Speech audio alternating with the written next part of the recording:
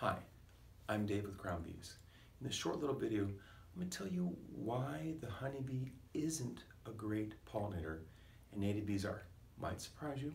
First, I'm going to go through a little bit of science, and then I've got a little story over here that's going to help you understand a very peculiar situation, and it's going to reinforce what I was saying. Okay, first, some science. I want you to appreciate that the bees use the sun's polarized UV. Take the sun, go 2 hours ago, draw a circle around that sun, and that polarized element through the atmosphere helps the bee know exactly where she's at. With the mason bee, she knows exactly where her house is, or with the honeybees will help, same thing, but they'll also learn where they're going. So let's take a hive, for example. Okay? Now, the honeybee is really sophisticated. I think it's the most sophisticated bee out there. They've developed a thing called a waggle dance. So you've got 1,000 eggs laid a day, and each one of those eggs needs about a pea-sized bit of pollen. It's a lot of pollen. So they've learned how to, in their 2-mile radius, find every grain of pollen and carry it back to the hive. Okay, so for your, I don't know where any pollen is, some little bee is in the middle here, and she does a little figure eight. It's called a waggle dance. And the angle of the waggle dance kind of matches the polarized light, and the distance of the dance is how far to go out there. So a bee's going to leave her hive, head out to that specific spot, find her pollen, and then back again. And she's going to keep on gathering pollen from that source until there's no pollen left. So she's done her job, and her other sisters are out there doing the same thing, getting that pollen from there to and from the hive. Now, the native bees, like a leafcutter or a mason bee, are a lot different. They're sloppier. They know where they started from the beginning of their hole, and as they tour out there, they're just bouncing in a 30-minute circuit from tree to tree to tree to tree until finally they've got enough pollen and back stuck in their hairs, and they're back to their hole and dropping that off. So with the honeybee, sticky, hardly anything is falling off, and the native bee, dry on the bottom of the abdomen, and that pollen's falling off everywhere.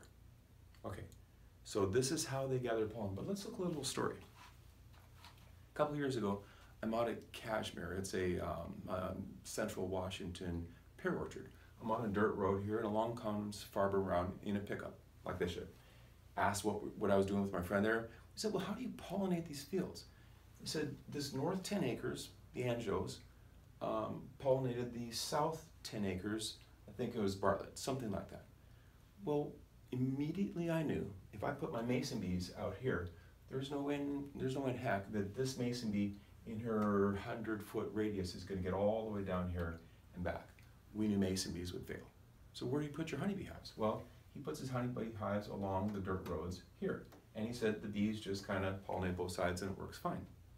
Okay, but I thought about it a couple days later, and to appreciate that that honeybee is actually going from her hive out to that little tree that she's owning, and then back to the hive.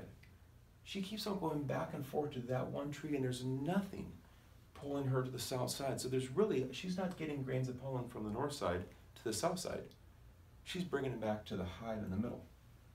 So then how is this thing getting pollinated? North to south, south to north.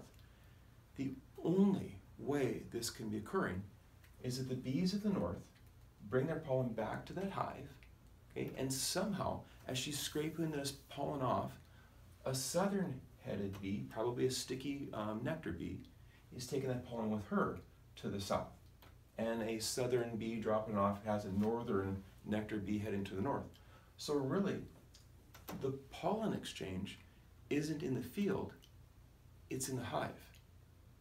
And so this did get pollinated, but you have to appreciate there's, well, every hive has 35 to 45,000 bees, and they're not that good at bringing the pollen, dry from flower to flower.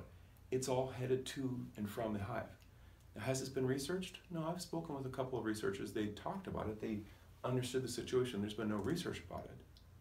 But it certainly just drives home the point that your native bees, as they're out there belly flopping into flowers and dropping that pollen off everywhere, are superior pollinators. Now, they don't provide honey, which is an awesome thing. But I just want you to appreciate that there is a difference with how they pollinate, and one is a better pollinator than the other. Thanks for listening.